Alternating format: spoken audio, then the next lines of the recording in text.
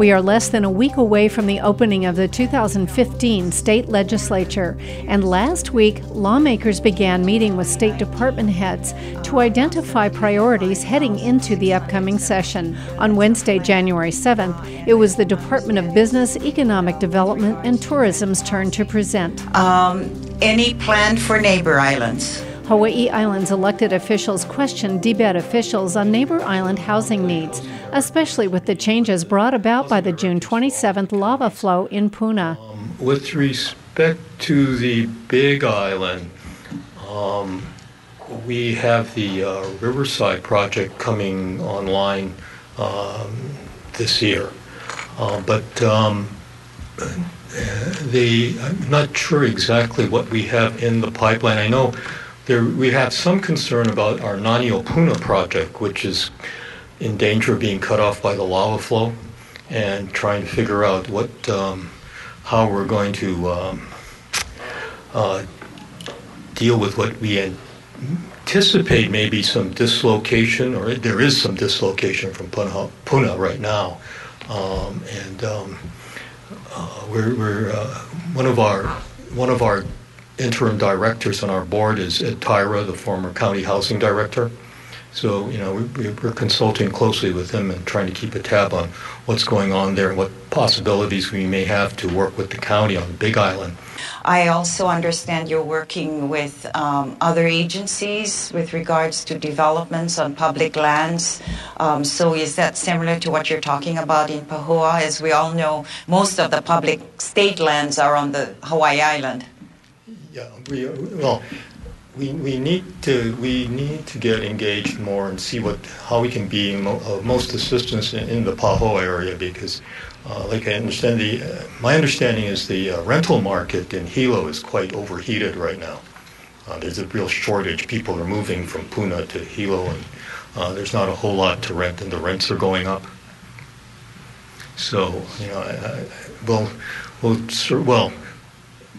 circle around with the county and the county housing director and try to keep in touch with them and see what we can do, and maybe also see what we can do about some maybe temporary housing solutions. So are we looking at developing apartment buildings for rentals? As we know, Hawaii Island has so much land, and most of the developments with rentals, particularly in East Hawaii, are in single-family dwellings.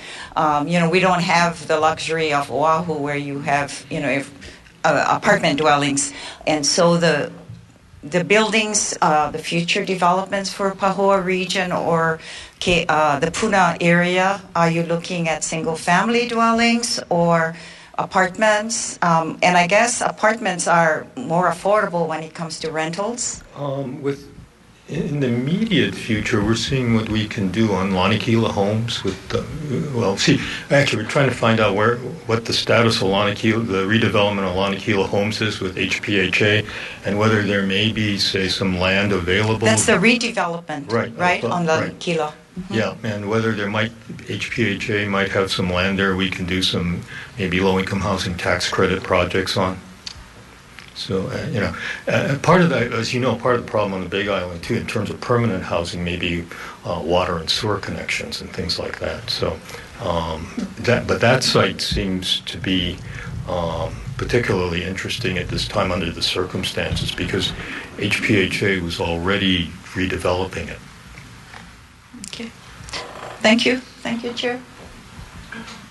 Representative Onishi and then Senator Chen. I have a follow-up comment to what Senator Inouye was talking about in Puna. One of the things that I would like to ask your consideration is, when you're looking at the East Hawaii situation, and especially the Puna area, is that right now there has been significant impact in the DOE system with the migration of families into other areas on East Hawaii, and especially with the schools. So any kinds of considerations that you guys are looking at in terms of, housing development or areas to look at, encouraging people to maybe explore.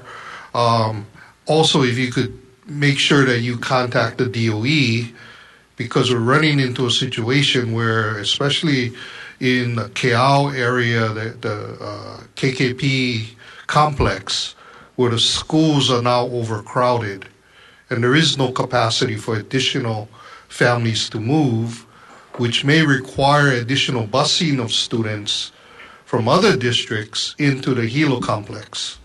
So if you could keep that in mind and make sure you contact or work in conjunction with the DOE in regards to if there are families migrating from Puna, into East Hawaii. Yes. Thank you. Thank you.